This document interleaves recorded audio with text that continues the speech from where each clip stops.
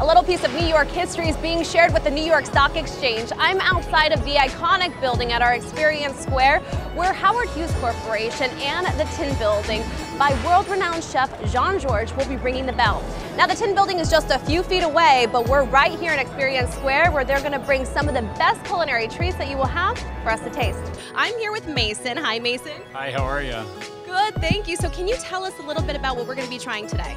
Sure, so we have lobster rolls, we have green chickpea hummus with pita, and a choice of cookie, which is chocolate chip or vegan breakfast.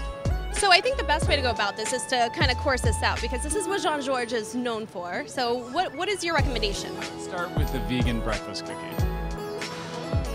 Very good. Tastes like oatmeal raisin. Yeah, it's oatmeal, cinnamon, pumpkin seeds, and dried cherries. Well, there you go. That was a good guess, right? What should we do next? Green chickpea hummus, guys. This is probably the best, like the freshest hummus I could taste the chickpeas and... There's basil and lemon. Yeah, you get the tangy, the lemon, yeah. Okay, so we're gonna try the lobster roll now. This is what everyone's been waiting in line for. I'm gonna put down my mic. And last but not least, we have the infamous chocolate chip cookie. Yes, with salt on top. Okay, all right, so I have to taste this.